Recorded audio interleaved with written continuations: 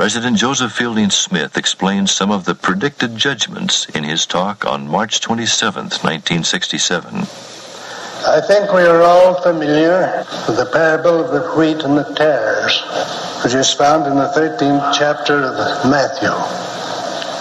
The disciples did not understand this parable, so afterwards they came to the Savior and asked him for an explanation.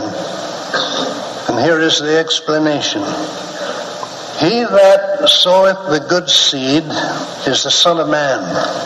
The field is the world. The good seed are the children of the kingdom, but the tares are the children of that wicked one. The enemy that sowed them is the devil. The harvest is the end of the world, and the reapers are the angels. As therefore the tares are gathered and burned in the fire, so shall it be in the end of the world. The Son of Man shall send forth his angels, and they shall gather out of his kingdom all things that offend, and which do iniquity. Now, in reading this, I put a little stress on two parts of it. The harvest is the end of the world, and the reapers are the angels. We have a little more light upon this parable revealed in section 86 of the Doctrine and Covenants. I think I will quote the last two verses. But behold, in the last days, even now, while the Lord is beginning to bring forth his word, and the blade is springing up, and is yet tender, behold, verily I say unto you, the angels are crying unto the Lord day and night, who are ready and waiting to be sent forth to cut down the field.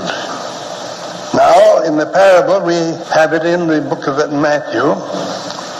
We do not have the distinction drawn between the sowing of the seed in this dispensation of the meridian of time, and again the sowing of the seed in the dispensation of the fullness of time. But here the Lord makes this clear. If we had the parable just as he gave it, I am sure that this distinction would be in it. The sowing of the seed occurred twice. Once by our Lord and his apostles at the time of his ministry.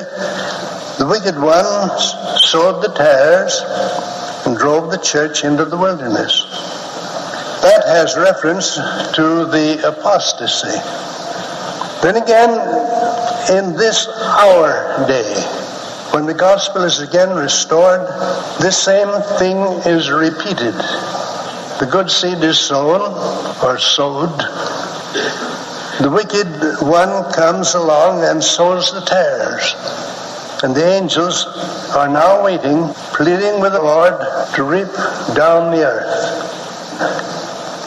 Again, in the 88th section of the Doctrine and Covenants, the Lord says, speaking of our day, for all flesh is corrupted before me, and the powers of darkness prevail upon the earth among the children of men, in the presence of all the hosts of heaven, which causeth silence to reign, and all eternity is pained, and the angels are waiting the great command to reap down the earth, to gather the tares that they may be burned, and behold, the enemy is combined.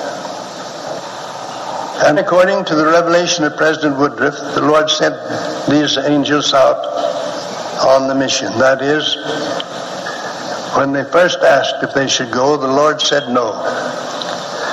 But President Wilford Woodruff made the statement that these angels had now been sent on their mission.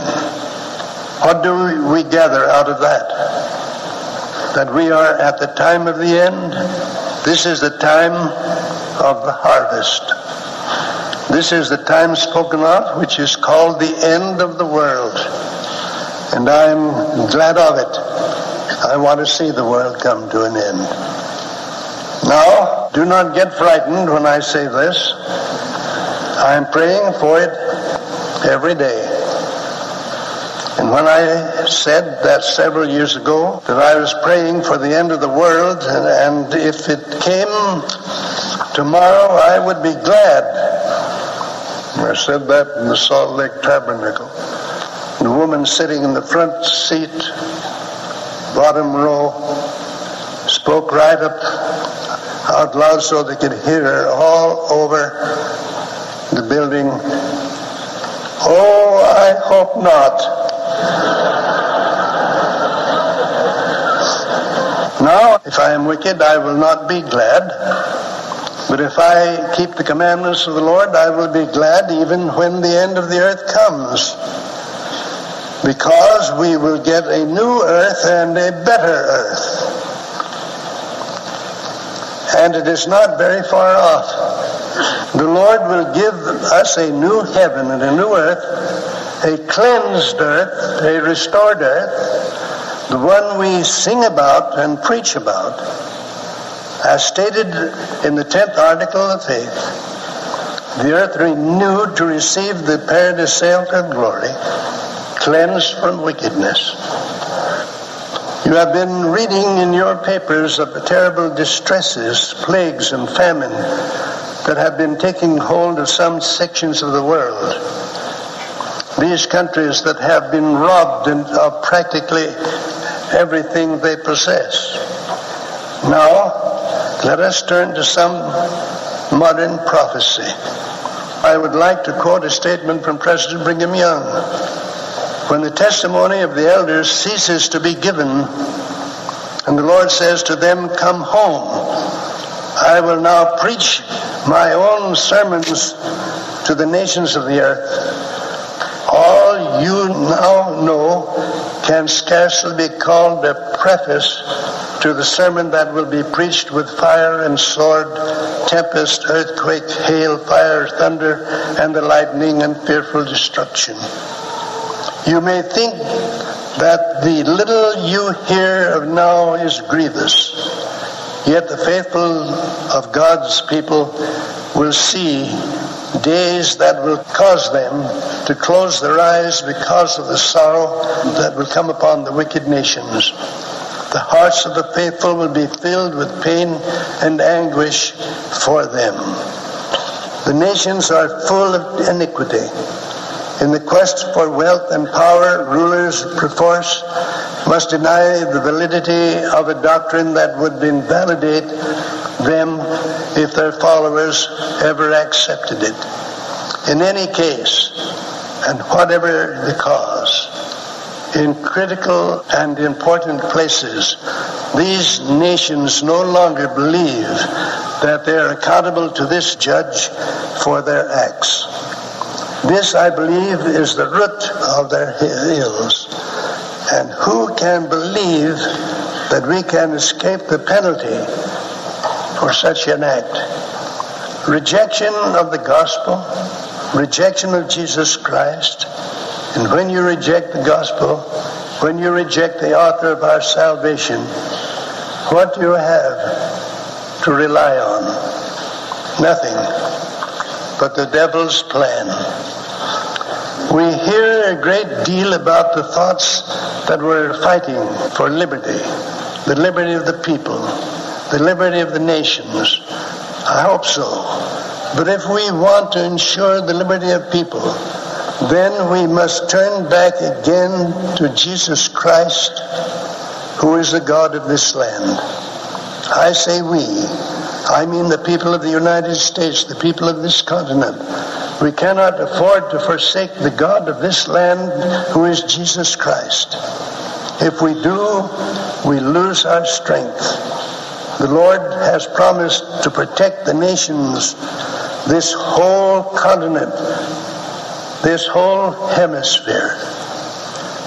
We would fortify it against all other nations. He would. He would fight our battles on one condition, and that is that we would keep His commandments.